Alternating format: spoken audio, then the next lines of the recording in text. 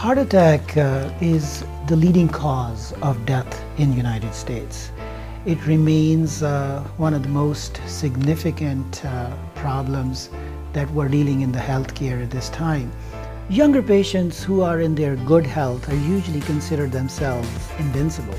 They have a tendency, especially men, to downplay some of the early warning signs. So we need to be more careful about these symptoms and seek medical attention with our primary care physicians early in the course of this process.